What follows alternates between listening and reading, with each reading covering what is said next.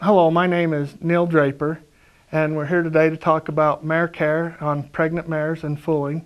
And your mare, as she gets ready to foal, she may have it standing up or laying down. I've seen it both ways. And she will have it at any time. There's just no, in the middle of the night, middle of the day, she, just like any other animal, they could have it at any time.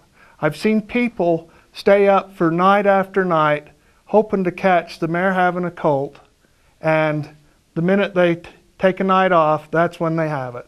So if you're really that dedicated, be forewarned, they don't just have them when you think they're going to have them. And as the mare has it and she's laying up or down, just, give her a little room, let her feel comfortable. Don't get so close that she feels pressured or fearful of you. But, you can get at a good safe distance and watch the process. And it should be a natural process, and she should have it all on her own.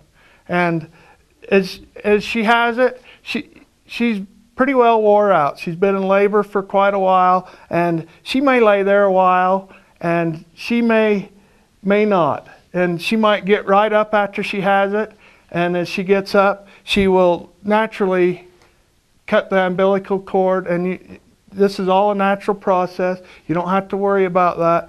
She'll walk off, or the colt will move, and it'll tear the umbilical cord, and they'll be separated.